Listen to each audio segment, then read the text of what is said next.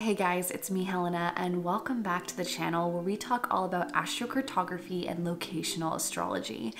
And in this video, I wanted to make a follow-up video on my predictions for Biden in 2024 and specifically the election. I'm going to be talking about two key times in 2024, specifically April at the time of the eclipse, April 2024, as well as November 5th.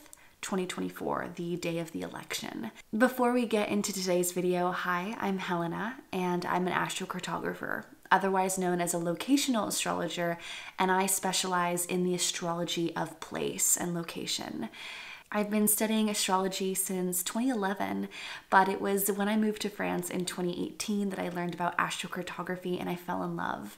I'm a huge traveler, I love looking at maps, and I love studying geography, and it was just a perfect combination of my love for astrology, timing, as well as location, and the astrology of place is my favorite thing in the world, and it's what I specialize in. If you ever wanted to book a reading with me, I offer astrocartography readings, natal chart readings, and zodiacal releasing readings. You can find all of that on my website in the link in the description below. And I have lots of free content on my blog, as well as 2 courses in locational astrology. So if you wanted to learn how to understand the energy of place, understand the quality of life in regards to your astrology in places in the world, and understanding where is home for you, where are the best places in the world for you, you can learn more in my courses. I have a beginner's astrocartography course, which you can find down below as well. And in case you're wondering, I am a Western astrologer using the tropical zodiac, whole sign house system, and I use Hellenistic techniques. So this is a great website, timeanddate.com, but there is a eclipse map feature, so you can see where the eclipse is happening on the world, on the globe. And we can see we've got a total solar eclipse happening April 8th of 2024. It's going right across the United States. Looks like it's not hitting DC exactly. DC is just off of it, but it's really damn close to this path where the eclipse is happening. This eclipse that's happening April 8th is really affecting Joe Biden. And the reason for that is we've got the Uranus-Jupiter conjunction, which is a big deal. I think of technology booms. I think of internet tech things expanding, whether that's cryptocurrency or some sort of technological innovation. I think it was Steve Jobs who was born during a Jupiter-Uranus conjunction, but Jupiter-Uranus conjunctions are kind of magical in a way. There's kind of a hint of expansion and innovation and opportunity. And it's a big sudden thing. It's unexpected and it's sudden. And this is happening for Joe Biden in his 6th house of health, illness, and work routines. And we can see here that the ruler of his 6th house of health and work routines is in the 12th house of undercover, secret, behind the scenes things. The 12th house is a secret part of the chart. It's, often with a lot of people in politics or who work in secret or work undercover in some way. Can be a lot of 12th house themes here. And we can see the ruler of his house of work, health, and illness is in that 12th house. Now, the Jupiter-Uranus transit's a big deal. Uranus takes about 7-8 years to transit through a sign, 84 years around the entire wheel. We get Jupiter, which moves in a sign every year, 12 years to go around the wheel. When we get an alignment like this of, slow moving planets, these are bigger deals because they're slow moving planets. Look at this Uranus at 21 Taurus. It's opposing his natal Mercury at 21 Scorpio. Chaotic, unexpected words, communication, secrets coming out. Jupiter also there, making it a bigger thing than it is, big expansion, abundance of something. Uranus is also opposing his natal sun. Now, it is about 6 degrees off, but still, Uranus is opposing his natal sun. And the reason why this is especially important for Joe Biden is because Mercury is the ruler of his career, public reputation, and social status. It's the ruler of his career. And Mercury is also the perfected planet for the year. As he's 81 years old, Mercury is the most important planet of the year for him. And so when we see a tight Uranus opposition to his natal Mercury, ruler of his career and the perfected planet. I mean, this is a big deal. This is not something to be taken lightly. Is Mercury, which is his activated planet for this year, because he's in a Virgo and Mercury perfected year, is Mercury is squaring Jupiter exactly at the time of the eclipse. Mercury will be retrograde at this time, 25 Aries, and it's squaring his natal Jupiter. Jupiter in his chart is the ruler of his body and his physical body.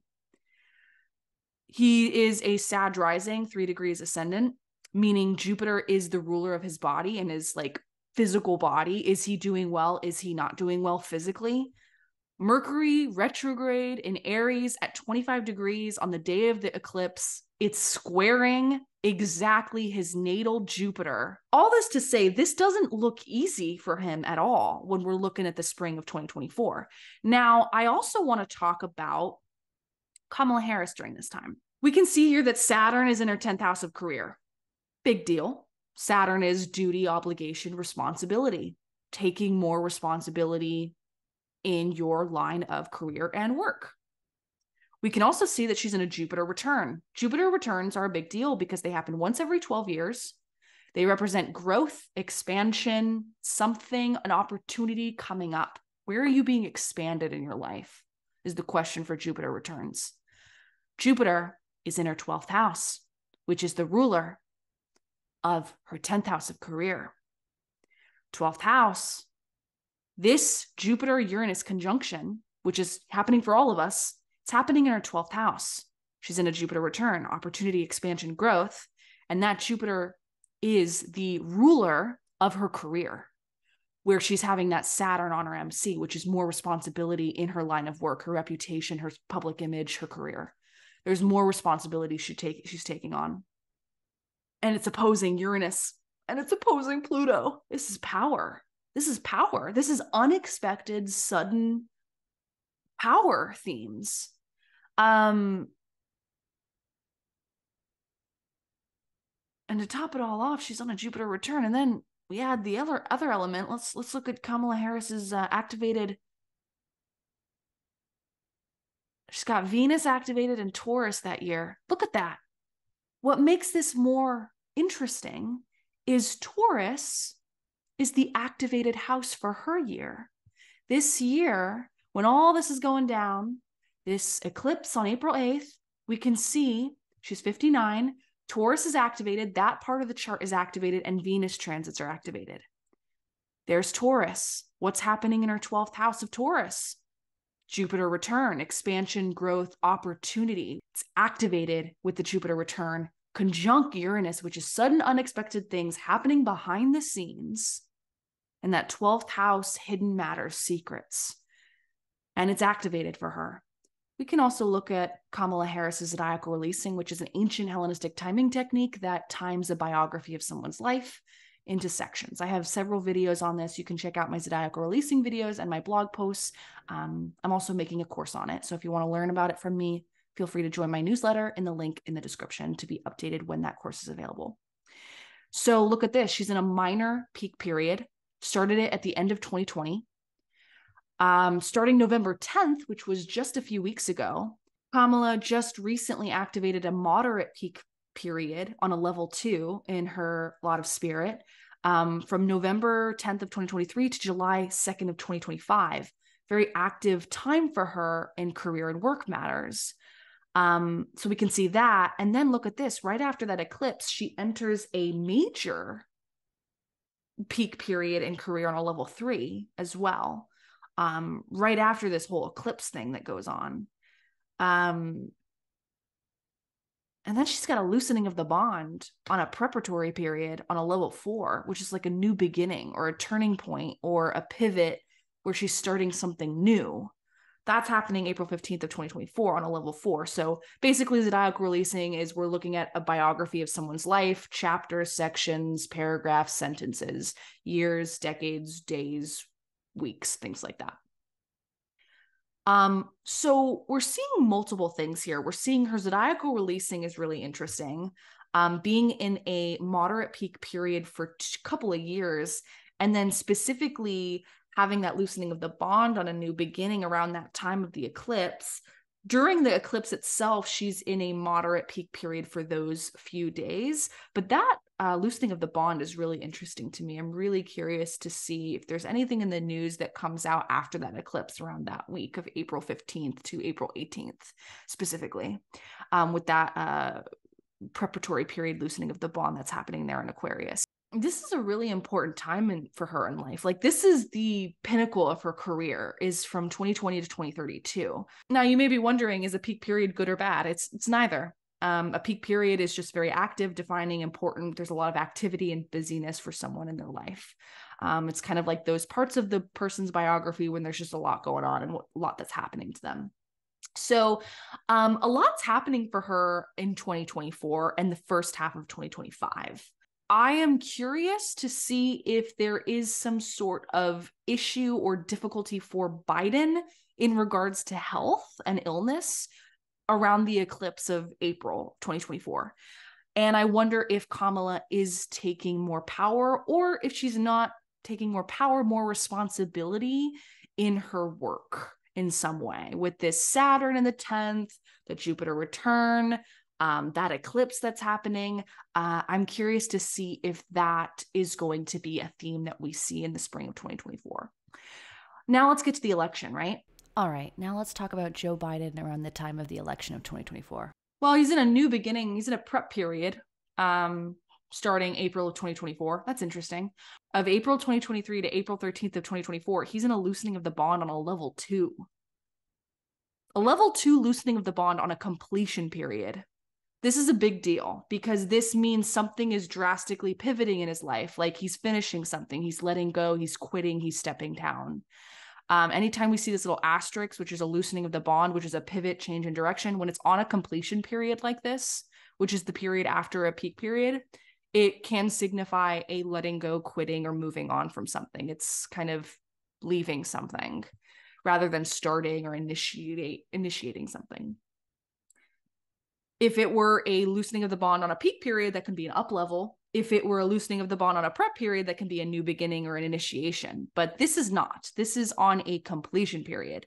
So I am wondering what is ending, or what is he letting go during this time, right?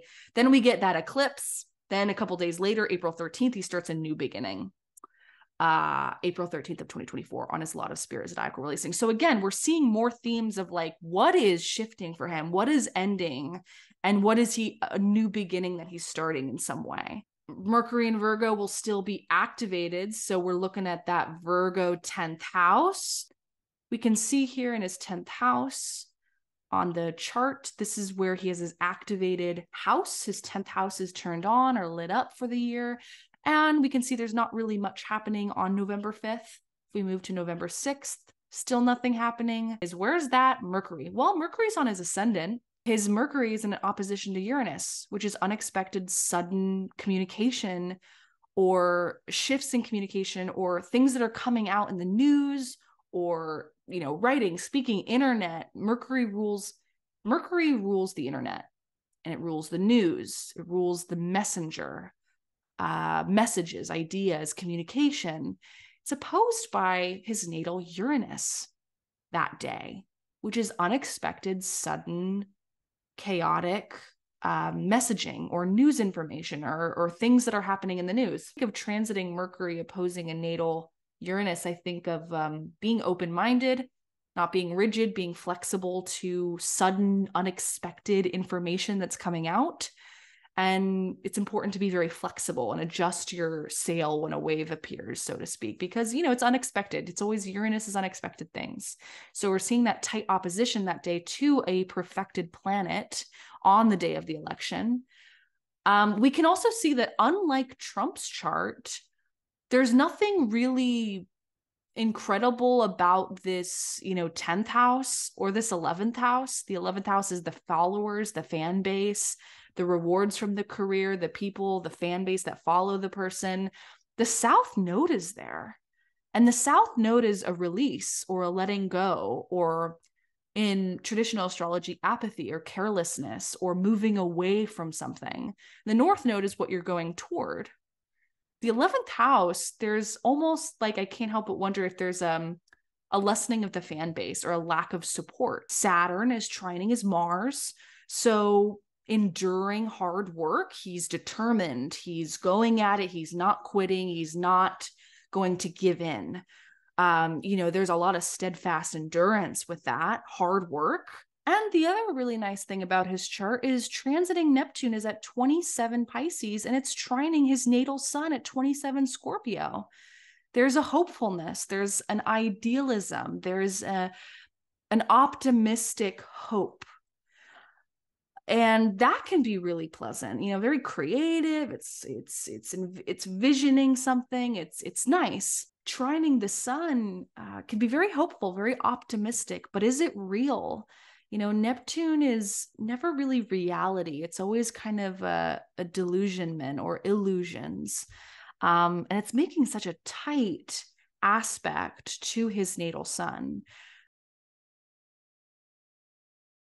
You might be watching this thinking, why is the time zone in France? Well, that's because I live in France, so I have my settings set to where I am living in France. But we can also see the Washington, D.C. settings. We see the only thing that really shifts or changes is the moon. By the time we move to end of day, November 5th, 2024, day of the election, the end of the day, around almost 11 p.m. Washington, D.C. time, we can see that the moon has moved into Capricorn.